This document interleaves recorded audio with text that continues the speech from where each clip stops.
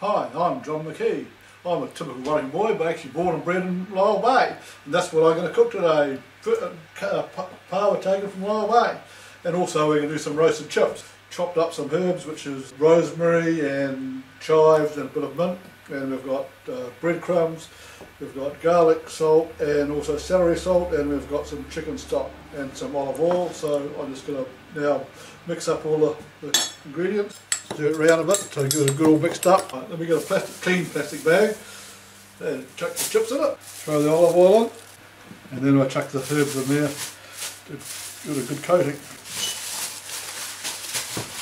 And I wait chuck them in the oven at 200 degrees and we'll cook them for 20 minutes. So we've now got the Paua mince. That's mint Paua with mint potato and also onion. We've got 4 ounces of flour, we've got 1 teaspoon of baking powder, some salt, 1 egg and 1/3 of a cup of milk. Put the flour in the bowl, nice and smooth and no lumps. Now it's nice and creamy, we'll chuck in the Paua.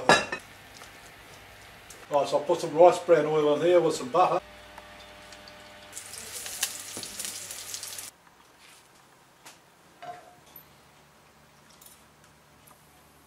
Mmm, oh yum.